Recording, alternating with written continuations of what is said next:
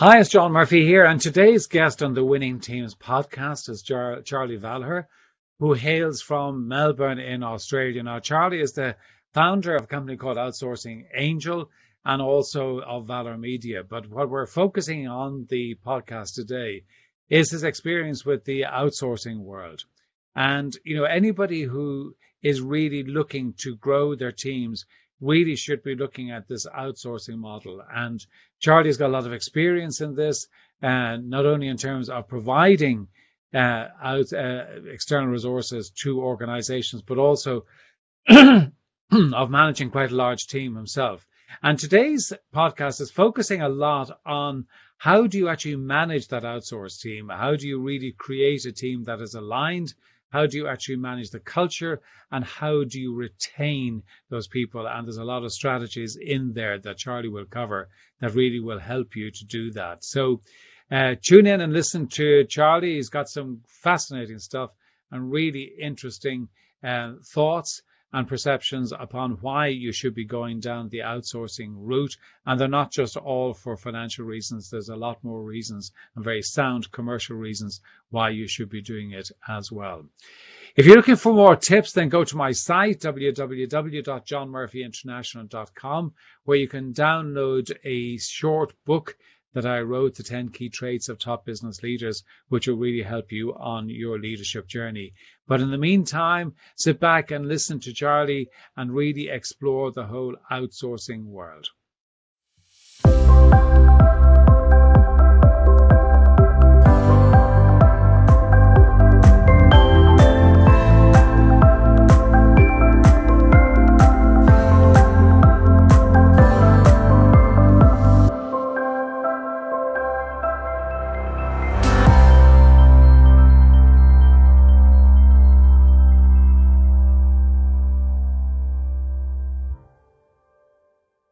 Charley, thank you for taking the time to be with me today on the Winning Teams podcast. I really appreciate it. Oh, thank you so much for having me. No, I said we're in different parts of the world. You're in Melbourne. I'm here in France. But just to talk about your business, Valher Media, I mean, you've had that business for a while. You've been in business for quite a long time. And you had originally started an outsourcing business. And I want to talk about, that kind of trend, what's happening where people are looking to outsource and have people, but the challenges. And, because my work is all about, teams and how you actually build effective teams. That is a challenge, isn't it, when it comes to having teams that are outsourced, they're in different locations, they're in different locations from you, they're in different locations from each other. So how do you go about actually managing that, and what are the things you put in place to make sure that you are actually building a team? Because it's not just a collection of individuals who are doing, kind of various and different tasks. They've got to come together to be a cohesive team. I love so many parts of what you just said, John, because in all honesty, if you're a small team, so yourself and maybe one or two others, you really can be individuals. Like there's actually no collaboration effort really required or management level. It's quite simple.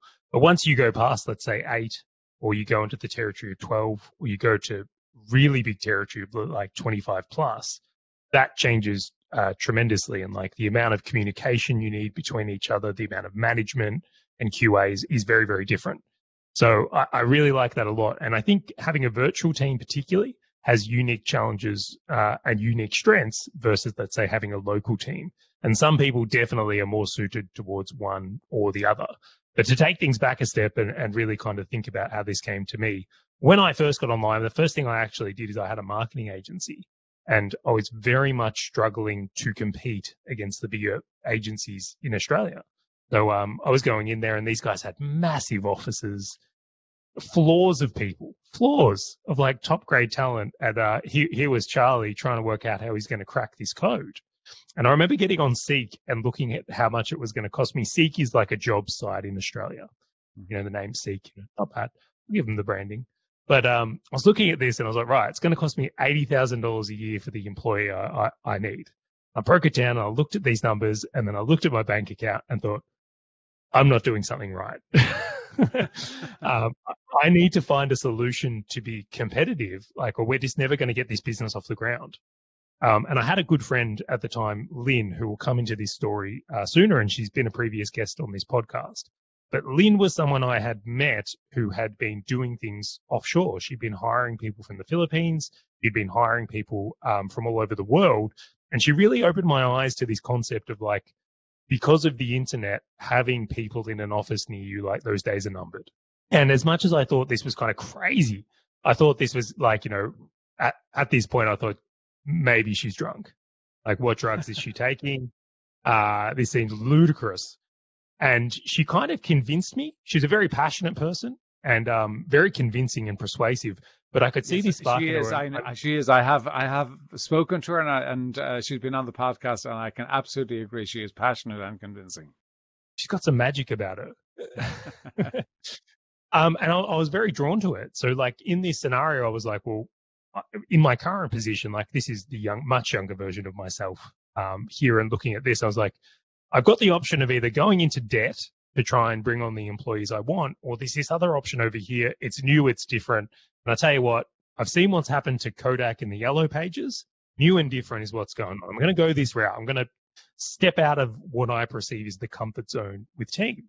Now, at this point, virtual assistants and VAs, very new thing, but to my delight, it worked. It worked really, really well. And me and Lynn, I hired more people with Lynn. Lynn started becoming a really good friend, and then we birthed Outsourcing Angel together. Now, Lynn had already been doing a little bit of stuff, but ultimately we co-founded Outsourcing Angel, and like it took off, and this was a trend we got in front of. Now, I'd like to pretend I was some sort of genius and that I picked this trend early on, and it was all me. Like, I knew this was coming. This was great positioning as a company, but this is probably more casino, where it was just pure luck. Just right time, right place, and just happened to know Lynn.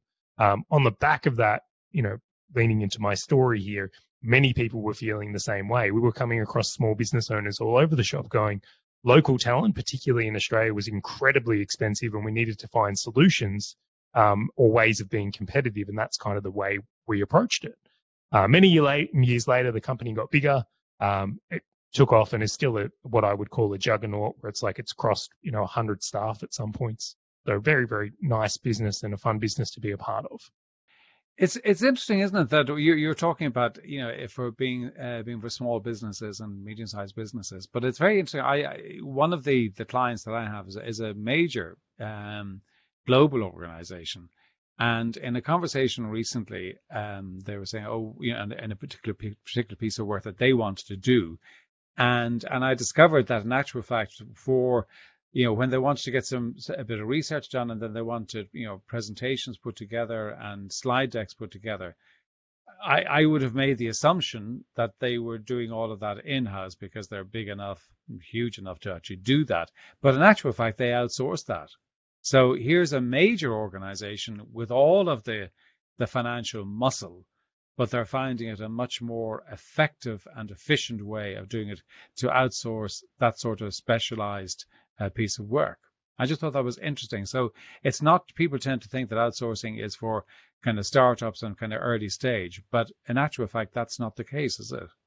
Not anymore. Like, this is many years ago when we kind of started, but like, the big corporations are clever. They've got fantastic people working there, very skilled people. Like, eventually they got onto it, so to speak, or my take on the situation is like they started to see this change. And like today, you can see massive companies like Microsoft, Google, Deloitte's, like they all have offices in the Philippines and parts of the world now. I'm sure all over the globe because they're aware of this. So Absolutely, outsourcing is happening. And then in the massive scale, they're just going over there and setting up buildings because they can. Yeah. So when you're looking at, for your own business, I know that you've got, within your own business in Valher Media, you've got a number of people that you outsource in different areas. How do you then get that to become a cohesive team and shift from being just a group of individuals? Yeah, I love that question in the beginning because it's such an interesting point and something I've had to put a lot of effort into. So, earlier versions of myself was like, I used to joke and say that I ran an adult daycare center. That's how I would describe what I did for a living. And thank you for laughing at that joke because it is funny, but true. Very, very true. That was the reality. And I had a service, like, I have a service business even today. So the reality is I felt like I was going to work dealing with client challenges and then dealing with team challenges. And it was this never ending daycare center. Reality is that, I didn't have the skills I have today, and I'll definitely cop it on the chin and go, it was a management issue and my issue that I didn't know how to make this work together.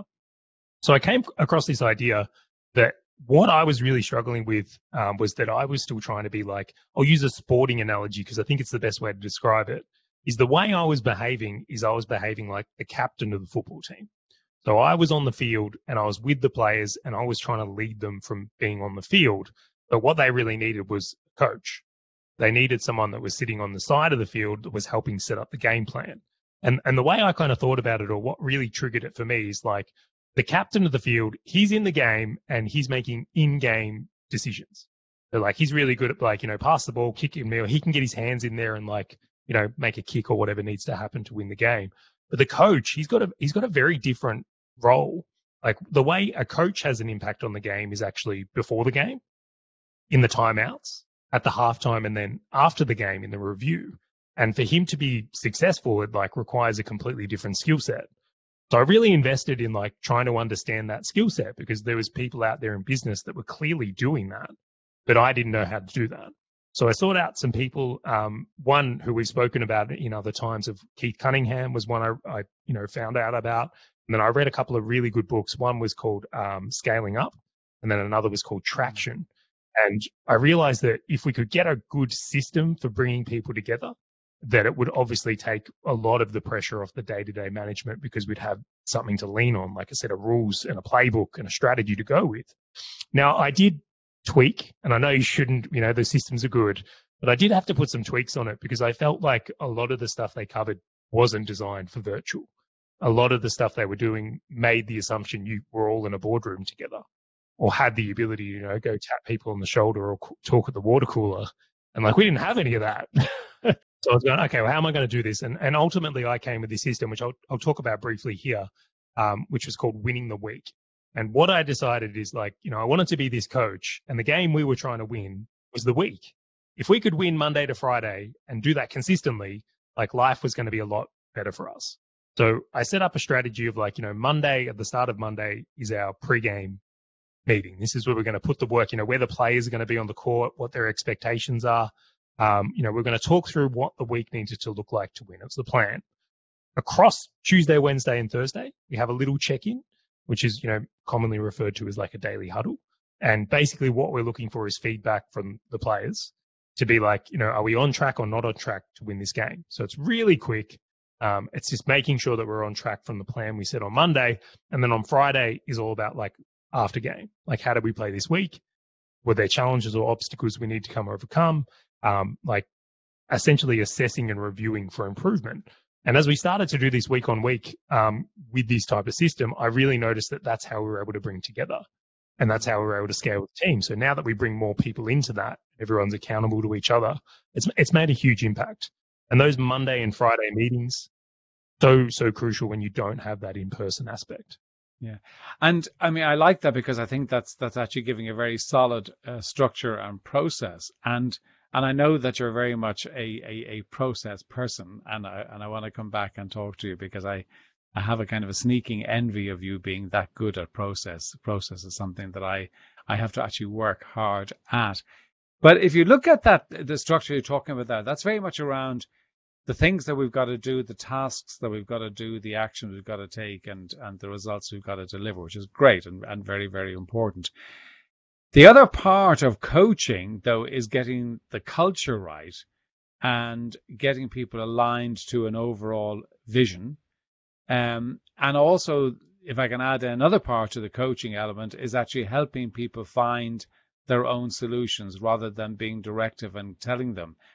How do you manage to actually get a culture with a team that is, they could be working from home, they could be working from some offices, whatever they might be, but they're in diverse locations. How do you manage to actually create that culture within that team rather than just having it as a functional operating model? Yeah, it's a really, really interesting point. I think I was probably this is something I've really missed the importance of in the early days of business. I think my biggest challenge with that is like I'm quite introverted and quite regimented. And when I took that approach of just like, only communicating with people very directly and like not having a culture, it's funny how it turns toxic pretty quick. Because when you're not in the same room as someone, like they can make assumptions that you might be mad at them or that you're not talking to them for a reason or something like that, which could be completely false and probably was, but it's very dangerous and different to fall that off track when compared to like a real life office. So there's a few things I've really looked at, and I've tried many things over the years. One is we definitely take advantage of some of the tools available today.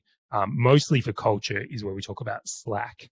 So Slack is an amazing way to keep communication high. It's like an instant messaging tool like Skype, for those that may not know. And we definitely lean on that for culture building. And when we use that platform, when you've got that communication channel, that's where the opportunity to communicate culture and talk around these things is more important. So yes, I definitely think that culture is very, very important here. But the other side of it is I've really come to the idea of like, when you're setting a culture, like achievement is really one part of it, like we're here to get a job done, but there has to be elements of, I suppose, a little bit of fun or sparkle to it, like having it an enjoyable place to work with and the right people on that team. So that's where we've kind of brought those elements in together to create more. And I'll give you a couple of examples. This was a really interesting one we did a few years back where we did footy tipping so Australian rules footy tipping for a Filipino company. They've never seen this game before. And they're just making guesses and all the rest. And just side note, the person who won based their results on which animal she thought would win in the fight and tipped the whole year in advance. So if it was like dog versus cat, well, she'd be like the dogs will beat the cat. Fascinating scenario. But little things like that brought an element of understanding each other's cultures, definitely played a role. Having reasons to communicate outside of just work. I'm not saying we're not importancing work here, but definitely having that element where they can see we're real people and they are a real person here. And then lastly, having in-person events. So even though we are all over the world, like we do like to bring our people together, ideally once a year when travel is ideal. Sometimes that can be a little bit more challenging, but that certainly played an element as well. Okay. Can I ask you just in regard to using Slack? I'm interested because you said that you use it for developing culture. And my interpretation of the use of Slack is that it's much more about a task management tool. And that's how I've seen it being utilized. So you obviously use it slightly differently. And I'm just curious as to how you're using it to develop the culture as opposed to just kind of sharing tasks and work that's going on.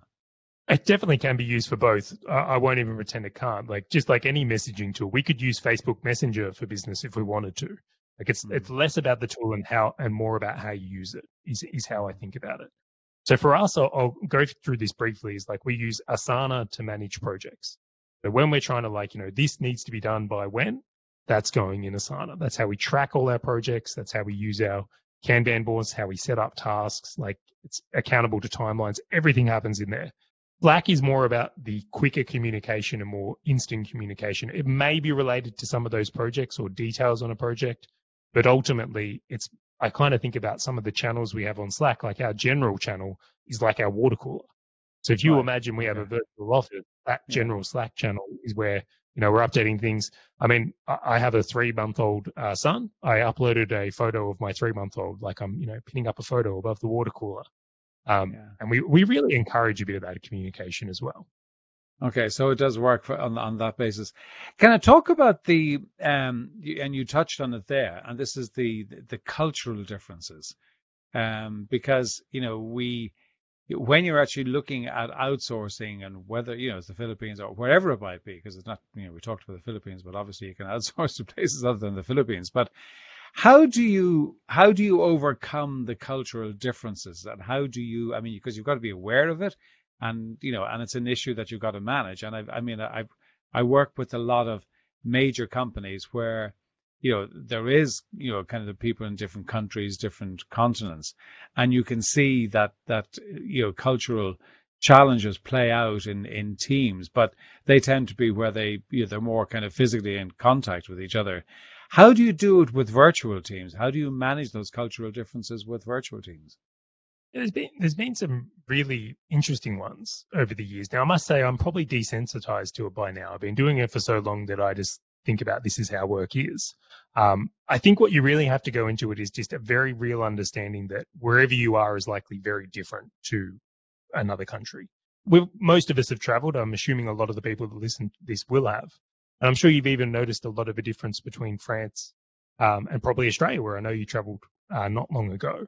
So I always like to go in very open and tolerable, and then I always like to try and pay attention to things. And I think one of the things that really kind of caught me from here is that if you see something, look to understand it before you judge it. So what's some of the ones? I suppose communications is probably one of the bigger ones in how we view the world and what the world's like. I think particularly in Australia, we take a lot of things for granted by standard, where it would be an amazing thing, where in the Philippines it may not be so. So we might be saying we're angry about something that they would dream of. So these types of things I really watch for in my own behavior, because I feel like that could drive envy, or that could drive and make me seem like a spoiled brat when I'm not. So there's the things we kind of have a look at from there. Apart from that, I think the bigger ones to be really cautious of is religious ones. So in Australia, I wouldn't consider us an overly religious country. Yes, there is a lot of religion, but I wouldn't say that there's a huge amount of religious following. I actually think people have more Christmas and Easter off for the commercial aspect than the religious following in Australia. But in the Philippines, particularly, it's where I have a lot of experience. They tend to take religion a bit more seriously than we do. So there's some there you really need to be aware of on that point of view. I always find the cultural differences, and I think that, I as you know, I do work in Australia, but I do work in the US, and you find that sometimes people, in Australia and the US see Europe as kind of one block. And in actual fact, it's kind of fascinating. I did some work recently with a company where they've got, within it they've got a business in France, and they've got a business in Holland, right? Now, geographically, they are, right beside each other, right? But in terms of culture, it is just so different. And in terms of the way they communicate and the way they deal with communication is so different. And just getting that kind of finding that understanding of each other rather than actually just seeing the difference can be a big challenge. But one of the other issues that I've seen and have experienced in terms of virtual, because I put my hand up, I do have virtual workers in my own business, is the whole process of onboarding. So, and to an extent, if you've got an office, they come to your office and you can kind of put your arm around them, and it's relatively straightforward. I know that there's more to it than just putting your arm around them and welcoming them. There's got to be an onboarding process to that. But how do you deal with that with a new virtual team member joining you, next Monday? How do you map out how they get onboarded and integrated into the team? So I think this is one of the things that suited my style a lot. I think why I've had a lot more success with virtual teams than a lot of people have is because of my systematic nature. Now, what I feel like is when people have a in-person business, or in real life we call it IRL for short. That's what it's funny, us virtual teams people call businesses that all operate in one room IRLs. Anyway, a little industry term for you. That's one of our culture things. But nonetheless, something I picked up on that I didn't necessarily notice until much deeper on is that when you have a virtual business, your reliance on systems is much higher than when you have an office with people in the same room. And the idea being is that if someone was next to me, it's easy for me to see if they've gone off track. It's easier for me to see if they're making a mistake, or perhaps if they're struggling with something. But with that virtual wall, you don't get that advantage. So if your systems aren't tight, or you don't have the measures in place to check in on someone regularly in a virtual role, they can go in the wrong direction for 3 days and you'd have no idea. I once had a team member quit spontaneously because her workload was insane, but we just had no idea. We thought she was okay, but she was working nights and evenings just to try and keep up, was working weekends. Again, we didn't know. Would never do that to someone intentionally. But she'd gotten into the habit of always trying to meet my expectation, which I appreciated, but it was like killing her. So those are the things you've really, really got to be aware of. So something that I think when it comes to virtual businesses, if you've got a virtual business, the chances is that a lot of your work is on the internet. And because of that, there's an amazing way of recording what you're doing. So what we decided as a company is that if we were going to be successful, we had to lean into systems. We had to really document how to do things well. We also have to train our team well if they're going to be successful with us. So when I go into like onboarding a virtual team member, number one, I mentioned this earlier, they're coming into the winning the week. Like they're getting set up with a good week. They know what's expected of them in the week, and then they're getting reviewed at the end of the week. Number two is that, when and what needs to be done is in Asana. So they know a good track and they're not trying to remember what I told them. Like they've got a place to go to. Okay, well, this is the next thing I need to do. And then lastly, it's like having good documentation, whether it's recorded on something like this, Blue Jeans, or using Loom, where we can actually record how to do something. So if they get stuck, that they can actually come across and go, oh, this is how I do it. And then finally, I say what's really important is having a bit of a buddy system. So everyone at my team now in Valher Media is like they've got someone to ask questions to, they've got someone they're accountable to or can get help or get things cross-checked. And when you hit that as kind of like a trifecta of onboarding someone well where they fall into that type of environment, then I just think you're setting them up to succeed at a much higher level, where routinely, like what I see and commonly what I used to see at Outsourcing Angel is like an abandonment strategy. Like they'll hire the person and just give them tasks and like really not give them any support or ideas or anything from that. So that's kind of like the key difference where I think why I onboard well is because that's what we go to. One of the issues that I know you hear people talk about when they talk about kind of hiring virtual teams is the reliability factor in terms of that they turn up, but also is about how do you retain them and how do you actually build that team for the longer term? And because I know even in my own experience, I mean, I had some false starts with hiring virtual contractors. We're going through a very detailed process of interviewing various people and then selecting them, and then they just didn't turn up on the day they were meant to start, which is brutal. Which is heartbreaking when you've gone through the process of doing it. But it's also, how do you actually build it and people kind of have a sense that, okay, well, people they're going to come and go and they're going to be there with you for a while and they're going to be gone. And I mean, with any team, it's about, you leverage and you get the value of that team when they stay with you and you're able to grow and develop them and get the benefit from them. So how do you actually retain? What things you do to retain and develop the team? Such a good question. What I looked at here was I was like, why do most people leave?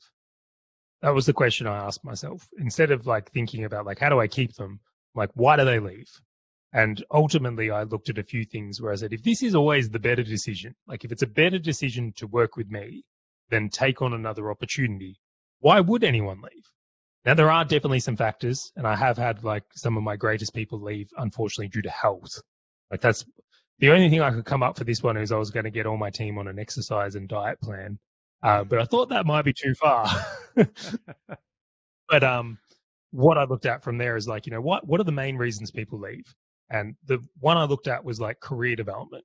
I was saying if someone comes here and they feel like this is the end of the road, this is all they can ever learn, they're not going to be invested in, like, why would they stay in that circumstance? So when I bring people on, as a part of the retention strategy is going like, where does this person want to go? What skills are they going to develop? And like, how can they progress? So if they feel that's available to them and that career development is there, like that's a really big thing. So we looked at that as number one. Number two, I was like, if I got treated like, well, I hope it's okay to swear, treated like shit every day. If I had an abusive boss, if he rained me over the coals every time I made a mistake, like I'm pretty sure I would leave. So I'm like, all right, I'm not going to be that type of leader. So if someone makes a mistake, like definitely bring it up. Let's not pretend it didn't happen, but approach it in a way where it can be amended with the system. We can learn from it and we can kind of change that from there. And then the third part I kind of thought about was money. And I'm like, if someone's like struggling to pay their bills, like really struggling, like I would leave. Like if it meant the difference between my wife being looked after, nothing else would matter. I would leave straight away because I would always look after my family before I would work a job. So paying well. And that was a really big thing for us as well, is like I never want to have an employee come to me and say, look, I'm out because someone's willing to double my wage. And I was like, wow, like if we lean into these, that's going to be a really heavy part of why people stay. And then the last component was just work-life balance. Like, we don't want to see crazy hours. I honestly think it's a huge mistake to have your staff working crazy hours because it's like this diminishing return. I'm really confident you can this. Yeah, absolutely. Someone who works I 60 hours. They're just not crazy. effective. I mean, they're just not effective. They will leave you. In terms of remuneration, when you touched on it there, do you look, okay, I mean, obviously you pay them, they're kind of hourly, weekly rate, whatever it might be, but do you look then to kind of incentivize them beyond the kind of the weekly or hourly rate? That's a really good question as well. We do a Christmas bonus. That is something I look towards, that we judge performance from there. What I found, this is probably one of the cultural things we look at from there. So if I was going to hire an Australian, they can be very well incentivized by money, because that can be a really big driver for an Australian. In the Philippines, like, there's probably different things that are more important now. This is another thing I looked at. In general, most people treat the Philippines employment community like crap. Like, job security is a real big issue. Like, you can have a job and then it's just gone. Yeah. It's because of how many workers work directly with other companies. It's also really common to do work and just not get paid. So when I look for like the roles I like to create, and I literally interviewed someone before this, and he's like, I really want a job where I'm not worried that I'm going to get paid next week. Right. Okay, and I looked at that and I was like, stability is a really big driver here. So when I look at hiring, I make it very clear. One, you're full-time with me. I don't do part-time. I think it's a waste of time. I'm not going to train you well to work for someone else and get results there. I'm going to invest the effort. You're doing it here.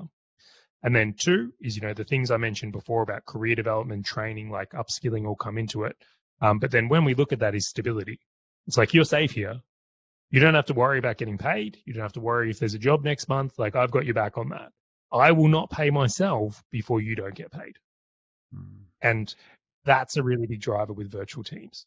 Yeah, and I think that's, just what struck me when you're saying that, that's also understanding the cultural differences, isn't it? I mean, because we make assumptions about what is expected, and it's always to check your own assumptions. Because certainly I found that, depending on different parts of the world, where when you look at remuneration, where, additional incentives are, a very big part of that. And in other cultures, in developed cultures, they just say, well, why would you get a bonus? You're just there to do your job. So you just get paid your salary. That's part of it. That's perfectly acceptable. So if you start talking about bonuses, they're kind of looking at you kind of funny. So I think it is that part of understanding the cultural differences. A lot of people look at outsourcing as that it is, financially efficient, which it is. And I mean, let's be very honest about that. But when you're looking at it as a way of building your business, what are the other benefits apart from financial that you would advocate somebody to go down the route of having a virtual team? And it's interesting. This is such an interesting question, right? If you asked me that question when we first started Outsourcing Angel, I probably would have said, look, it's a financial play. You can hire 3 for the same price as 1 here. It's just the maths. I wouldn't make that comment anymore. I really wouldn't. I think this is one of the things that's changed a lot, particularly in the Philippines. So this is what I'll say is that what the talent is like 5 years ago to what it is today is drastically different. I can hire roles that I never could have hired back then at a really high standard. And the reason for that is because, like, you can imagine, like, there's people that have now had 5 years more experience. So that's been just such a huge driver. And I look at the way the Philippines particularly operates in, like, the investment in high-speed internet and infrastructure. Like, they know, like, this is their biggest export market. This is like, labor has just become a huge thing, so they've invested in it. I had a VA where she was really gutted because her kids don't know how to speak the native language, because they're taught English in school because they know English is where it's at if you want to get a good job. So there's little things like that that have just led me to look at, like, how invested they are in this working out. And then the next component of it is, like, and I say this and I will criticize my fellow Aussies, Filipinos will outwork you. They will absolutely outwork you. And when you look at that, you might say, well, okay, let's look at the real thing here. You might have an Aussie that will work half as hard and want twice the wage. And when you look at that, you've got this new generation, particularly the younger ones, really surprise me. I could have a conversation with some of the, particularly like young 20s Filipinos, and they sound like Westerners. Like they absolutely are embedded in the culture. They watch the same TV shows because of like Netflix. They watch the same movies. But that gap has really, really shrunk.